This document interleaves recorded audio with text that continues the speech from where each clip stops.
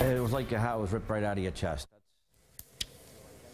A Boston firefighter's helmet stolen from a fire truck. Brian Carey has had that same helmet since he became a firefighter more than 30 years ago. He has it with him on every job until someone took it. As Paul Burton explains, Brian just wants the helmet back, no questions asked.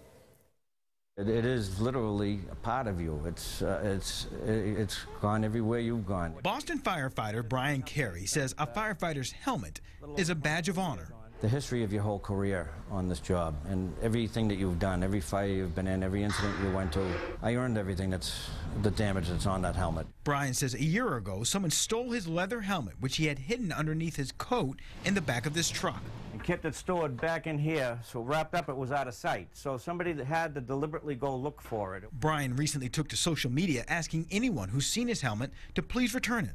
Instead of being a memorabilia for me to look back on my career, now it's a conversation piece in somebody's collection. Brian's been on the job for 31 years. He comes from a long line of firefighters. His two brothers are firefighters. His father was also a Boston firefighter. Brian says he plans to retire in about 4 years. His dream was to take his helmet and place it next to his late father's helmet, because that's where it belongs. My father passed away in 1980, and I have his helmet at my house now, and I was planning on someday having mine and his sitting together in a nice place of honor in my home.